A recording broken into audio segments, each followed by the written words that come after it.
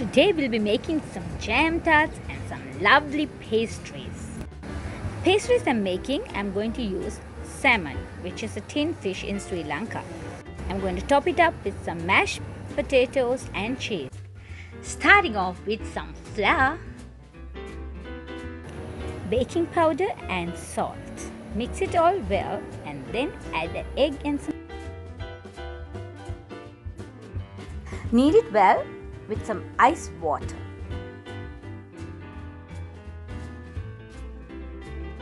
Cover and leave to rest. Making the filling now.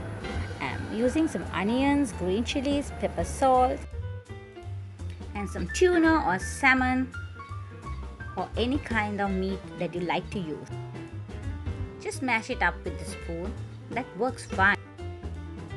I'm going to make some white sauce to mix with the fish. It tastes better and it's moist and lovely for a paste. My white sauce is thick, nice and ready now. I'm going to season it with some salt and pepper. Adding the white sauce to the fish and mixing. Use a wide big dish. You can make a big. Dividing my flour into two, leaving aside a small piece to make some jam tarts later.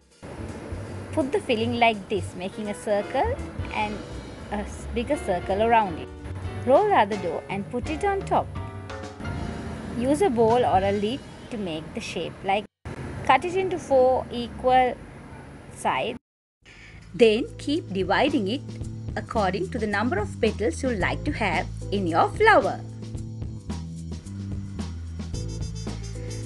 Just twist it and turn it like a petal and open the petals out.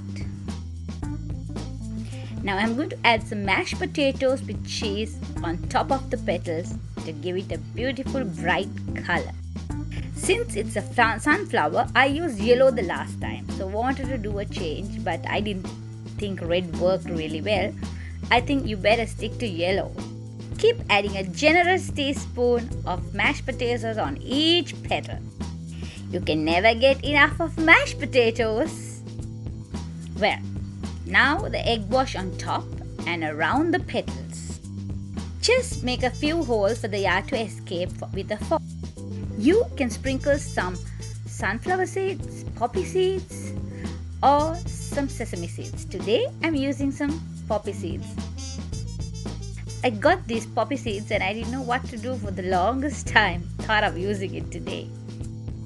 Now let's make some jam tarts. These are my son Mirash's favorite.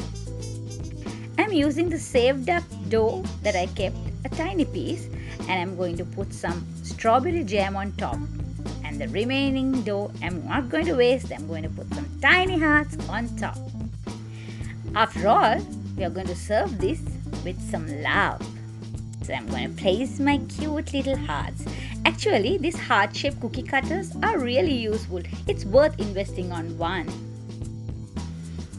I have baked both my pastry and my jam tarts and they are ready to be served. Looking gorgeous and colorful. Let me know what you think of it.